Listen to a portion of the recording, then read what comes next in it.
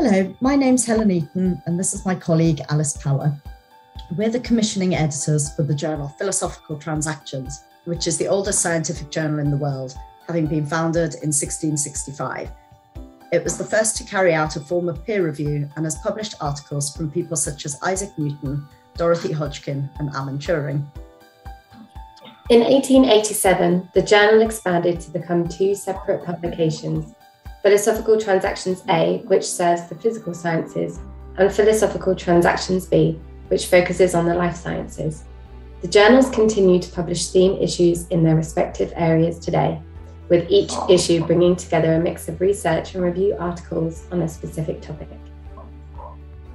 The issues aim to highlight the latest research and thinking in the area in question, and each issue is put together by experts in the field who act as guest editors.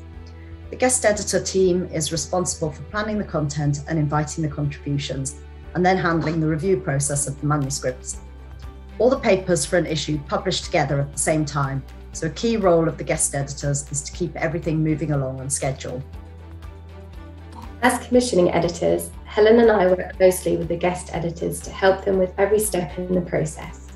I myself work exclusively on Philosophical Transactions A, while Helen works on Philosophical Transactions B. We have an online submission system which automates a lot of the administrative tasks, and we assist with keeping authors and reviewers working on schedule. We publish 52 theme issues a year across the two journals, and we're always looking for proposals for new topics from prospective guest editors. Some of our issues are based on meetings held at the Royal Society, but most issues are standalone topics proposed by the research community. Anyone in the world can apply to guest edit an issue if they have good standing in their research area and can attract a wide range of authors to contribute.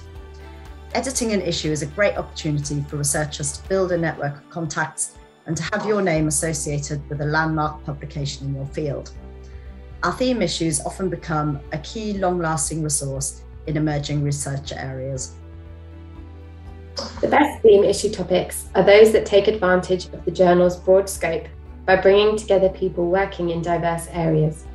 For example, you could approach a question from both the molecular and whole organism side of things, or submit a proposal which applies computer modelling to a problem in the earth sciences.